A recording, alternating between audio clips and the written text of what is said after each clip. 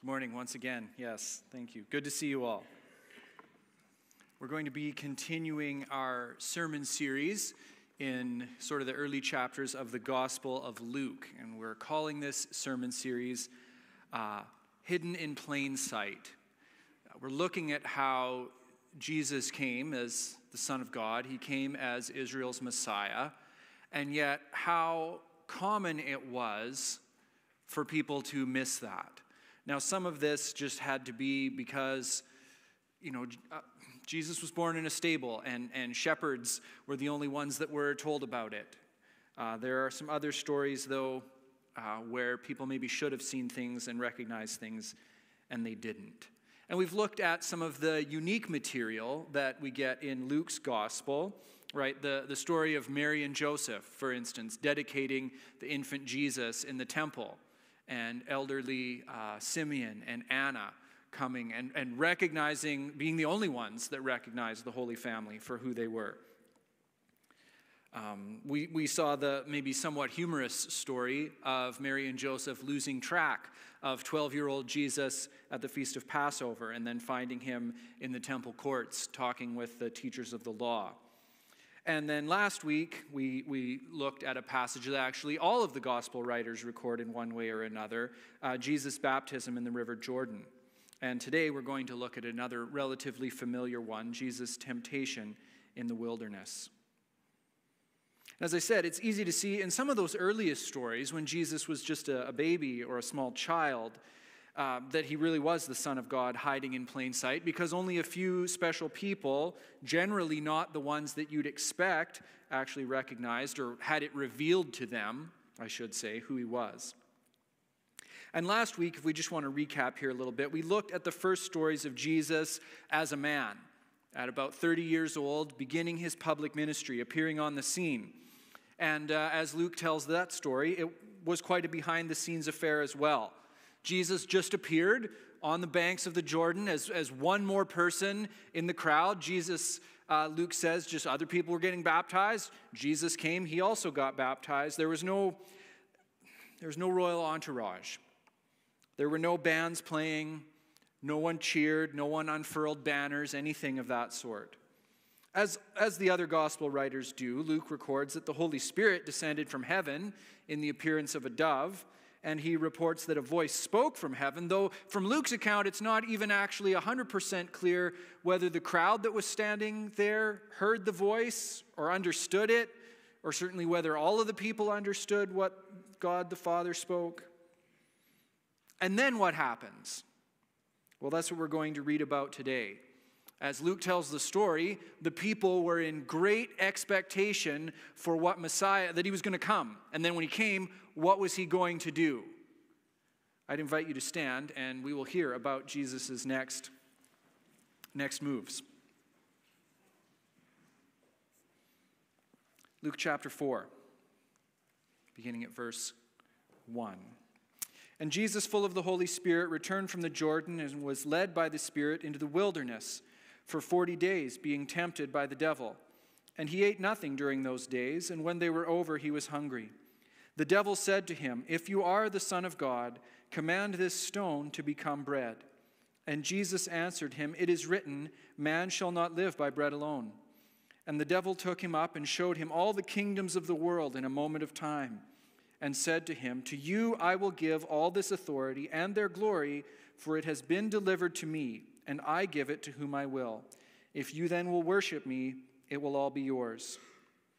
And Jesus answered him, "It is written, you shall worship the Lord your God, and him only shall you serve."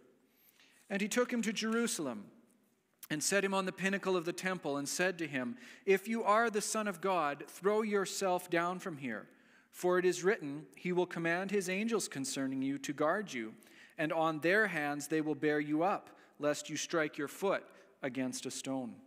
And Jesus answered him, "It is said, you shall not put the Lord your God to the test." And when the devil had ended every temptation, he departed from him until an opportune time. This is the word of the Lord. You can be seated. So, with the expectation that Messiah is either here or about to be here, about to proclaim himself, amazing things are on the verge of happening, what does Jesus do? Not really what we would probably do. Certainly not what we would think of as spectacular. He disappears for a number of weeks to go out into the desert alone where no one can find him and face the temptation of the devil. Probably not if he'd got a focus group or some consultants and asked them what would be the best way to start out being Messiah. I don't think that's what they would have suggested. They would have probably said something like, the people are in eager anticipation, Jesus. Now's the time. Capitalize on that. Make some hay while the sun shines. Launch from a place of strength. Withdrawing for fasting and prayer? No, that's not the usual pattern for success. Jesus' public ministry begins with him being awfully hidden. And why? What does this time in the desert accomplish? What does that mean for us?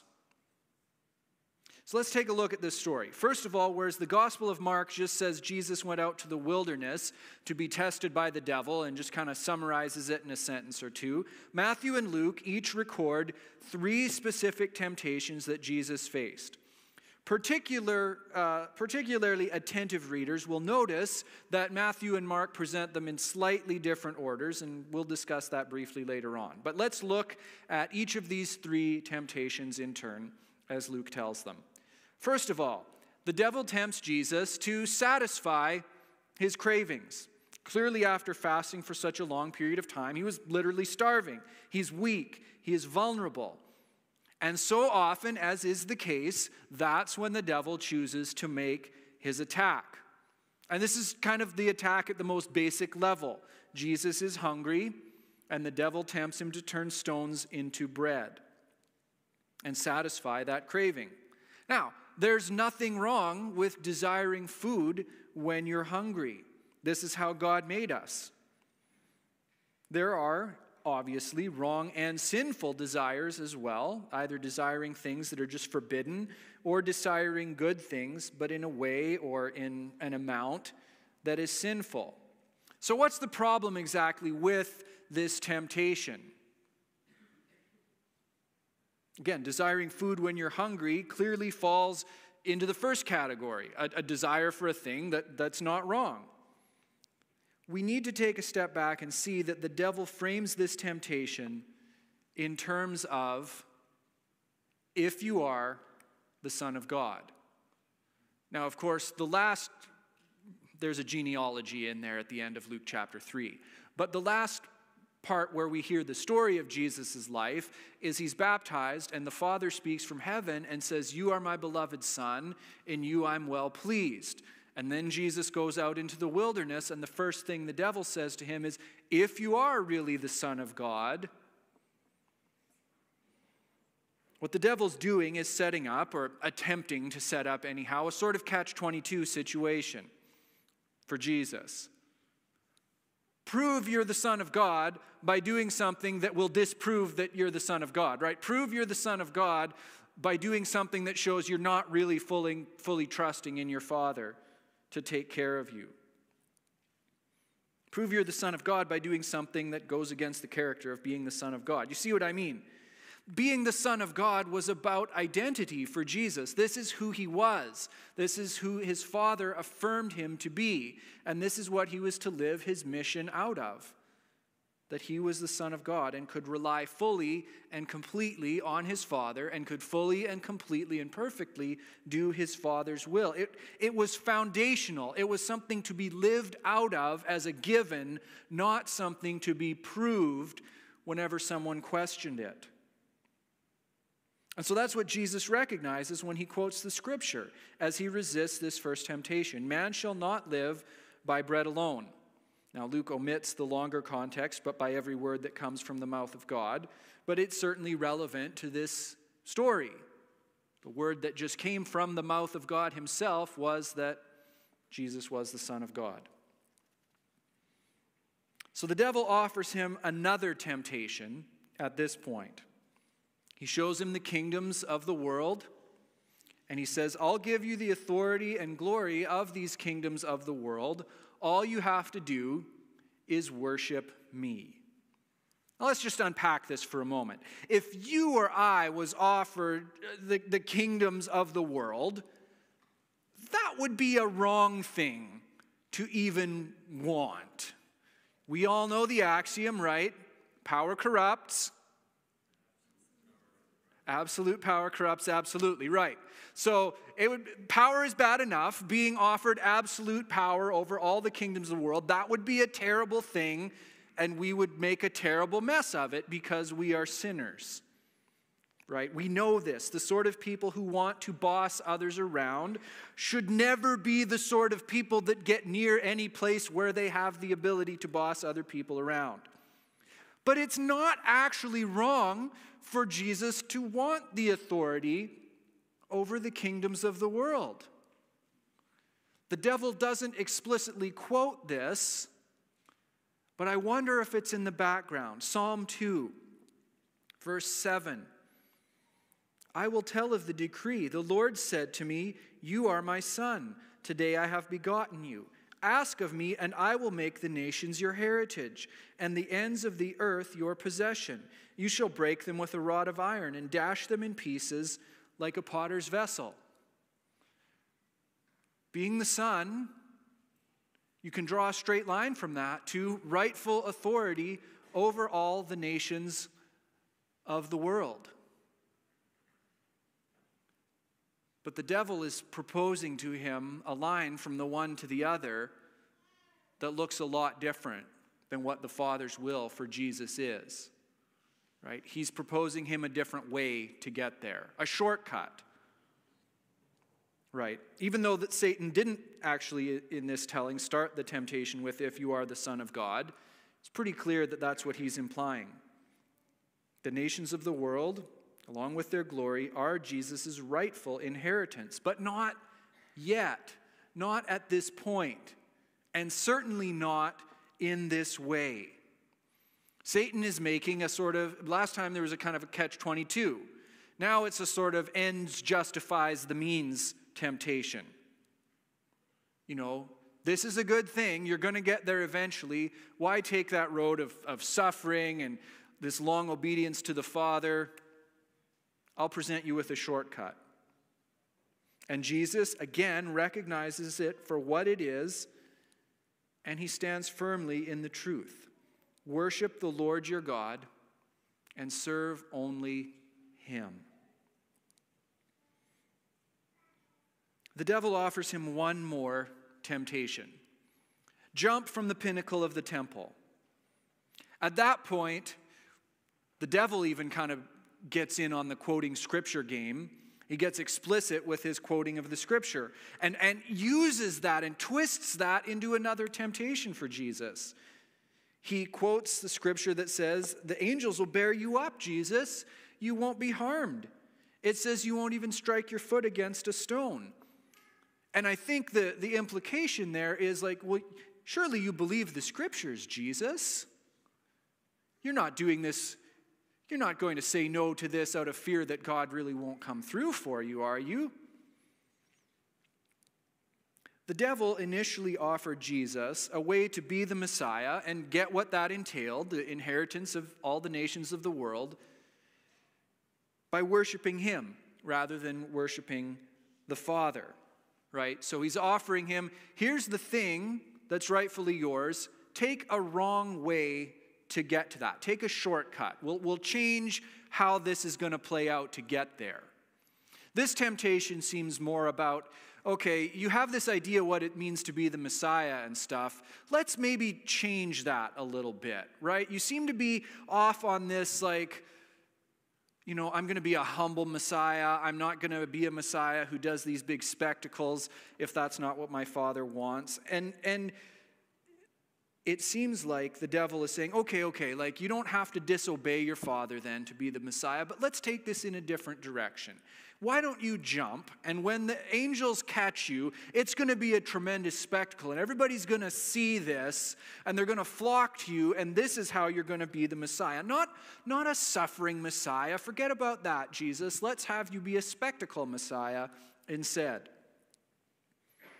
And Jesus, once again, answers with a quotation from Scripture. Don't put the Lord your God to the test. In other words, I think Jesus is saying, you know what? The promise from Scripture is true. I'm not denying that, and I'm not doubting that. But it's about God protecting you when you find yourself overwhelmed by bad circumstances. Not about deliberately placing yourself in harm's way to try to force God's hand. And then it says, after these 3 temptations, that the devil left him, at least for a time, at least until another opportune time. Which, if you continue reading in Luke's gospel, you'll find at least a couple of those. Now, having looked at these 3 temptations, I want to do something further before we ask questions about how we apply this to our lives. Let's ask a couple of further questions from the text. I mentioned at the start that both Matthew and Luke present this story of Jesus' temptations in the wilderness. And as I got reading it, I think I knew this already. I'm pretty sure I had observed this at some point, but really not thought much of it. Why do they present the last 2 in the different order? The accounts read very similarly. Both begin with the temptation to turn stones into bread. But Matthew places the kingdoms of the world and their glory last, whereas Luke places the pinnacle of the temple last. Why? On the one hand, Matthew's version makes a lot of sense because it kind of goes from like a personal temptation to a mission temptation to a cosmic or world-sized temptation.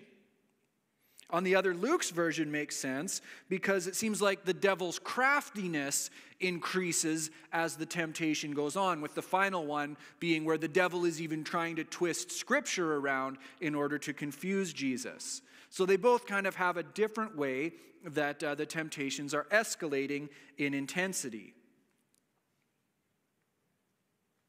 I think, and this seems to be the best that scholars can come up with as well, is that it has to do with the 2 authors' respective purposes in writing their Gospels.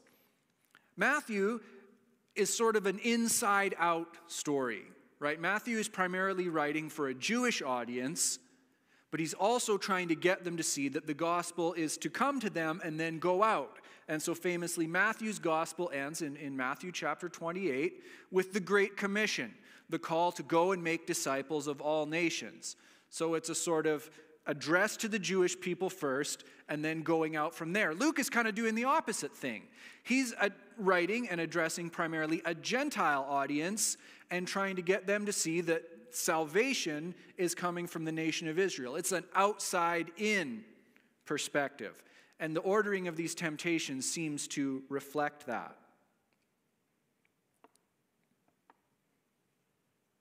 Remember when I talked earlier about Jesus being presented in the temple as a baby in Luke chapter 2.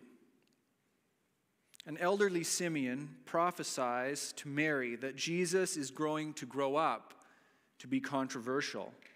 And ominously, he makes this prediction that a sword will pierce Mary's heart also. Right, so there Jesus is in the temple, and there's this prophecy made about his life and his mission and what that's going to look like. And we noted that Jesus doesn't show up in Jerusalem or the temple, in Luke's telling of the story anyhow, again, until Palm Sunday, where he sets in motion the events that lead to his execution. Unless, that is, you count this temptation.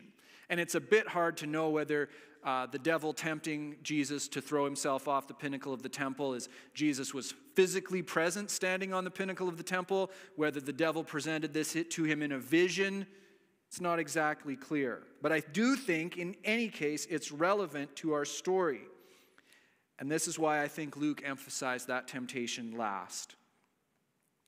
He's setting up that Jesus' mission is going to end in Jerusalem and be closely connected to what's going on at the temple. But what is it going to be? right? When Jesus gets to Jerusalem, what is his mission going to turn into? Is it going to be Jesus in Jerusalem as a spectacle, as a Messiah who comes in power and authority to glorify himself, to be a big deal? The kind of powerful Messiah that people are expecting at this point? Or will it be the road that Jesus seems to have set himself on from the very start, and as was prophesied, he's going to show up in Jerusalem to be a suffering Messiah? And this seems to be what Luke is emphasizing by ending with that temptation in particular. The road leads to Jerusalem, but what's it going to look like when you get there? Second question, if you are paying attention to the readings, or if your Bible has some cross-references or footnotes or whatnot, you might have noticed that Jesus' answers to the devil's temptations come from the book of Deuteronomy. So why does Jesus quote these as he does? I mean, on the one hand, they do kind of seem to be fitting answers to the devil's temptations, so there's that.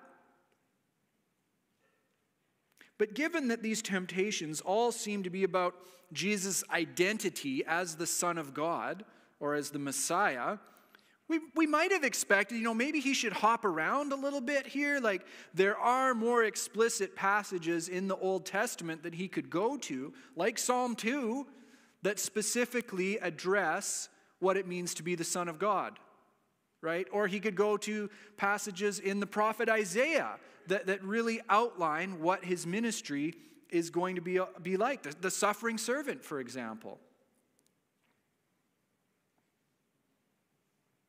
So let's talk a little bit about Deuteronomy. It's the last book of the law of Moses, given to Israel after they've spent 40 years wandering in the wilderness. That might be relevant. As punishment for their lack of faith when they were first offered the chance to enter the promised land. Right? So we have Exodus tells the story of them leaving and the giving of the law. Leviticus and then Numbers tells of their story, their failure to enter the promised land. They wander for a long time.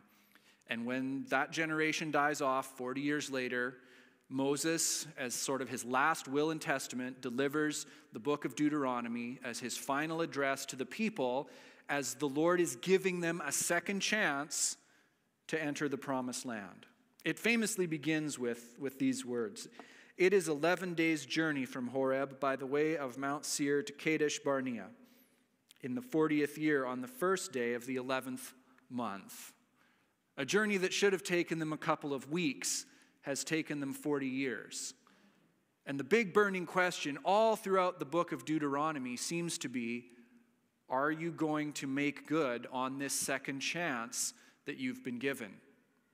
Are you going to be faithful in obeying the Lord and doing things his way rather than your own way?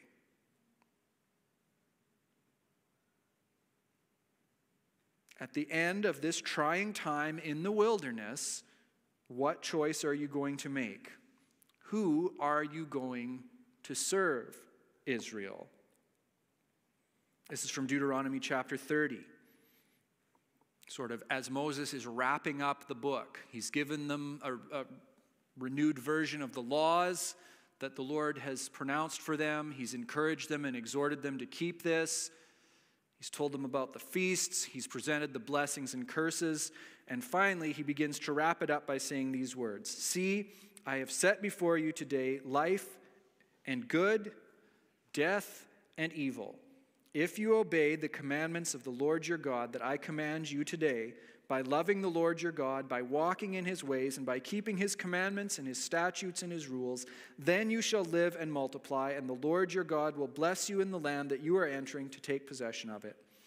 But if your heart turns away, and you will not hear, but are drawn away to worship other gods and serve them, I declare to you today that you shall surely perish. You shall not live long in the land that you are going over the Jordan to enter and possess.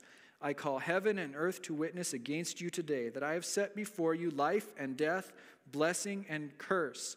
Therefore choose life, that you and your offspring may live, loving the Lord your God, obeying his voice, and holding fast to him. For he is your life and length of days, that you may dwell in the land that the Lord swore to your fathers, to Abraham, to Isaac, and to Jacob, to give to them. Of course, what's the problem? Well, the problem is that though Israel was faithful enough to enter the promised land, that didn't last long. It was not long before they did not, in fact, choose life and choose to carefully obey the commands the Lord God gave them. In fact, it would seem that they could not choose life. It was not in them to keep all of God's ways.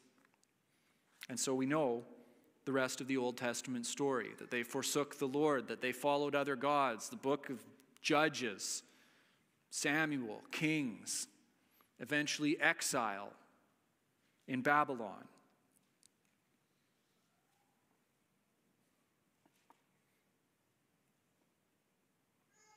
So what do we do with this then?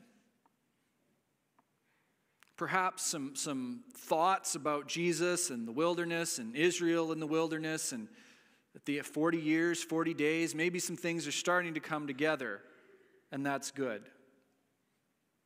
And then we can look at what to do with this. Because I suspect we've probably heard a sermon or a Bible study lesson or a Sunday school talk on this passage, either Luke's version, Matthew's version. And probably at some point we've heard some takeaway points, right? Jesus was tempted in a place of weakness. That's where the devil will come for us. Jesus was tempted in a place of aloneness. But it really matters what we choose, even when we're alone and no one else will ever find out. Jesus used Scripture to counter the devil's temptation. It's really important that we know the Scriptures as the Word of God. And perhaps in more recent times, there's been a bit of reaction against these sorts of application, maybe based on, well, that's just legalism. That's just, hey, try harder, be better. I don't actually think that any of those points of application are wrong, though. I might even add a few more. God will often allow us to be tempted immediately after some significant moment of progress in our faith. That was the pattern for Jesus.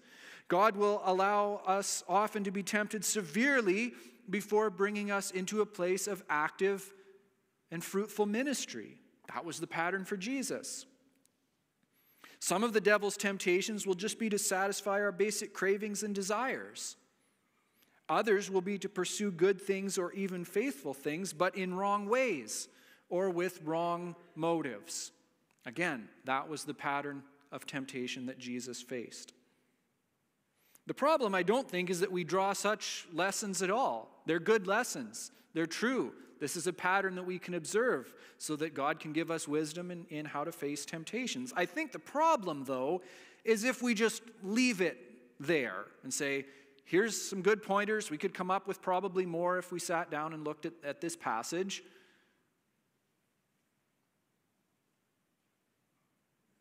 The problem, if we just leave it there, I think, is pretty simple, actually. The problem is this. What happens if I know all of this? We could come up with another list of good ideas, strategies for resisting temptations. We could add to that. Great advice. But what happens when I know that great advice, these great strategies, these principles of how to be more obedient, and I just don't do it? I know I should resist the temptation, but I just find that I'm too weak. I give in. What then? You probably all know what I mean. We've all been there at some point or another.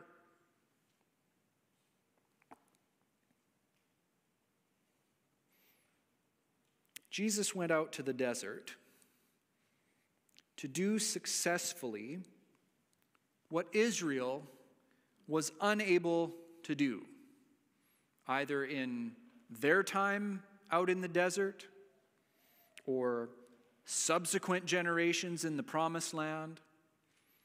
or even the nation as they returned to their land from exile in Babylon.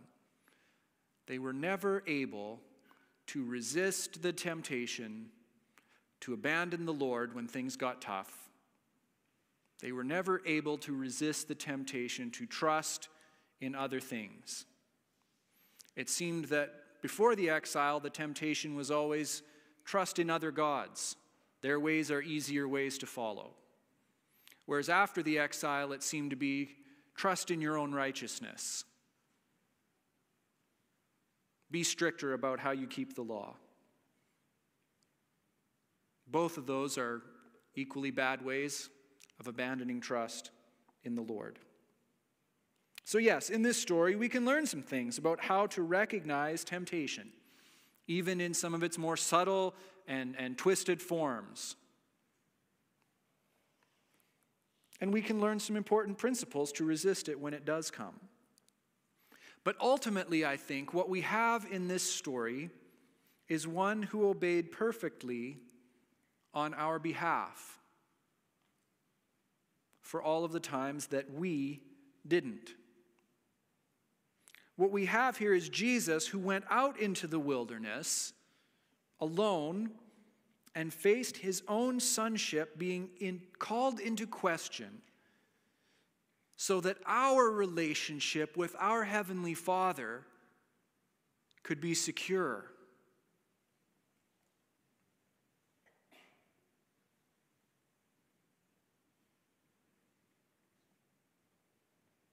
Only Jesus could resist the temptations perfectly and fully, and he did it on our behalf.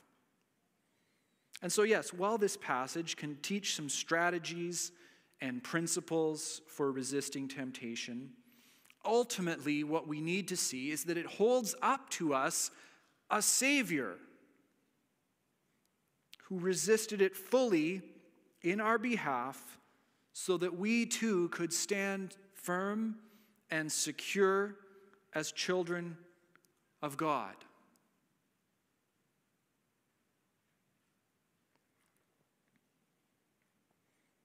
And it's participating in that reality, in the security and safety of the relationship with God the Father that Jesus makes possible. Right? We get to now participate in that relationship with the Father through him as children of God.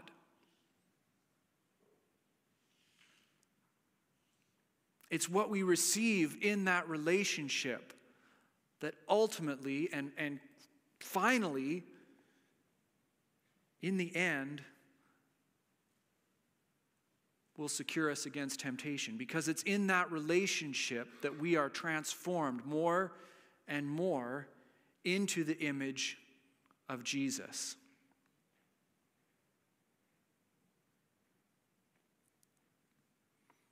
In just a few moments, we'll be celebrating communion, which in its fullness is a picture of so many realities of what it means to be a follower of Christ and a child of God. But ultimately, what we celebrate and what we partake in when we come to communion is the recognition that Jesus did on our behalf what we could never do for ourselves.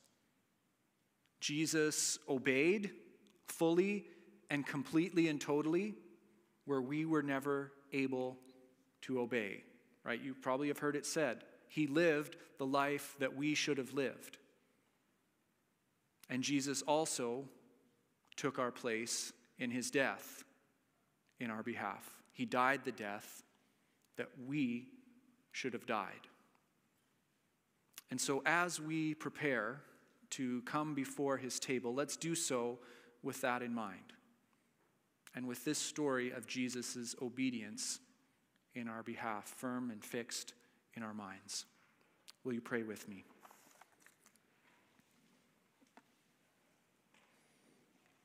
Father, we thank you for the truth of your word. We thank you that we serve a Savior who resisted every temptation of the devil. Temptations that we know very well we would have been too weak to resist, because we know the many times and occasions in our own lives where we have failed to resist temptations, to avoid things that we knew were wrong, or where we were too afraid to do things that we knew to be right.